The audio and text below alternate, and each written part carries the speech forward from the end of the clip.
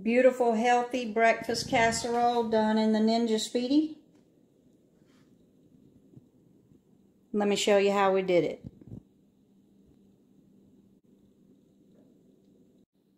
So to start this one off, I've got my Ninja Speedi on the sear function, and I'm on high on that sear function, and I'm going to add just a little bit of olive oil to the bottom of that pan, because you could use a ground sausage here, and if you were, you wouldn't need any oil, but I'm actually using a ground chicken that I seasoned like sausage.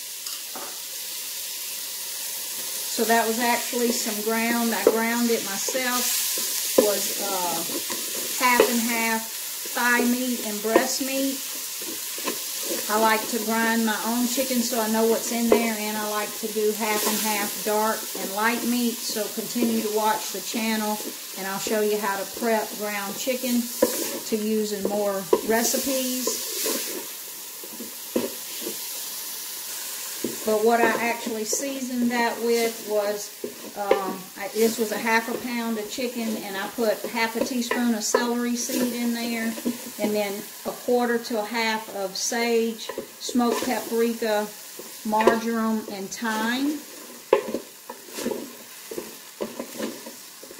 And that sage in there as well, but use the quantities that you think. Start with a quarter and go up to a half of those. I did do a half on the smoked paprika, and I also put a little bit of red pepper flakes in there as well because we like it a little spicy. But again, you could just use a breakfast sausage here if you wanted. So we're just going to let that cook for a few minutes. And then I've got about a quarter of a purple onion, 1 red bell pepper, and 1 jalapeno pepper. We're going to go into that ground meat with that.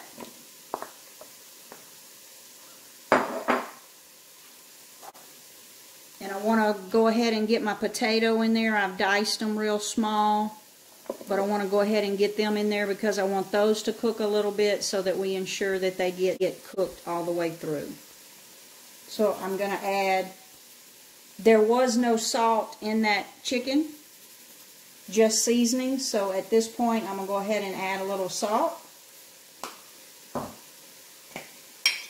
and of course a little pepper,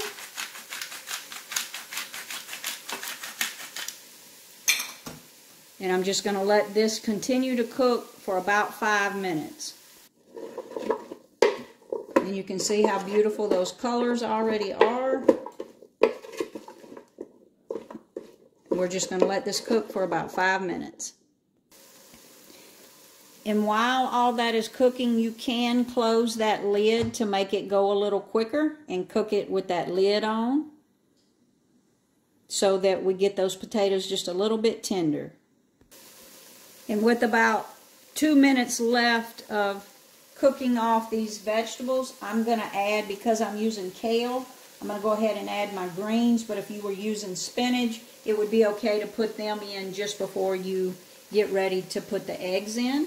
But because I'm using a kale, I'm going to go ahead and put that in there to allow that kale to get a kick start as well.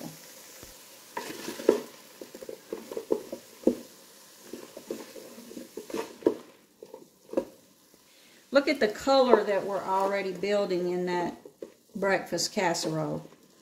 And it smells amazing in the kitchen as well. So I think this is going to be really good. So as you can see, those greens have wilted down and our potatoes are starting to get tender. So I'm going to turn the Speedi off, and what I'm going to do is I'm going to carefully, I've got my mitt here, I'm actually going to transfer what's in here into my little pan that I have that I bake in the Ninja with. This is an Instapot pan that I got off of Amazon that I use to bake cakes and oatmeal in. And I have put a little olive oil in that pan and greased it just a little bit. And I'm going to put what was in the bottom of that Speedi, I'm going to now put in that pan. We've got that all in the pan. I'm going to take that pan, and all I'm going to do is rinse the Speedi pan out. So we've rinsed that out, and be very careful handling that. Make sure you have a hot mitt on because that is extremely hot. I'm going to put 1 cup of water down in the bottom. And we're going to go in with the tray. And then we're going to put that pan with our casserole in there. I've got 6 scrambled eggs with 2 tablespoons of milk or cream. And salt and pepper. The eggs are seasoned. And I'm going to pour that right in there with the rest of our ingredients. And then I'm going to top mine with a little bit of feta. You could actually stir it in if you wanted to. You could use Parmesan, you could use cheddar, whatever cheese, whatever your family likes. We're going to close that lid. We're going to flip it up to rapid cooker. We're going to go down to steam and bake. And I'm going to put it on 12 minutes. Actually, I'm going to go 13 minutes, but I expect it to be done before then. We're going to hit start, and of course it has to come up to temperature, and we'll keep an eye on it and see how long it takes.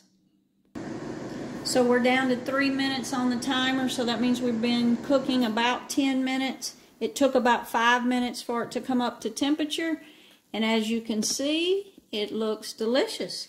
So let's get it out of there and see if we can plate it up.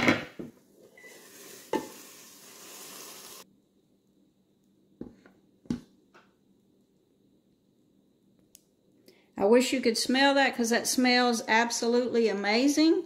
So we're going to go in here.